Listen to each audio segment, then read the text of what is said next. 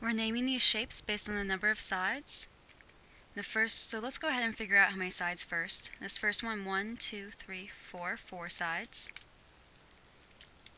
1, 2, 3, 4, 5, 6, 7, 8, 9, 10, 11, 12, 12 sides.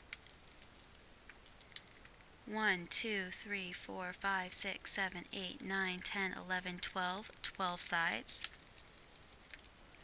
1, 2, 3, 4, 5, 5 sides. 3 sides. 1, 2, 3, 4, 5, 6, 6 sides. 1, 2, 3, 4, oops, I missed one. 1, 2, 3, 4, 5, 6, 7, 8, 9, 10, 11. 11 sides. Now, based on what I know from the table, I know that the top left figure is a quadrilateral. The cross is a dodecagon. The asteroid-looking thing is also a dodecagon.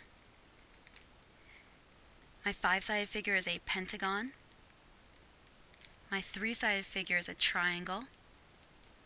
My 6-sided figure is a hexagon.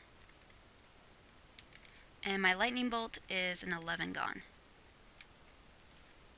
If you want to be super special, you could know what an 11gon is called. It does have a special name.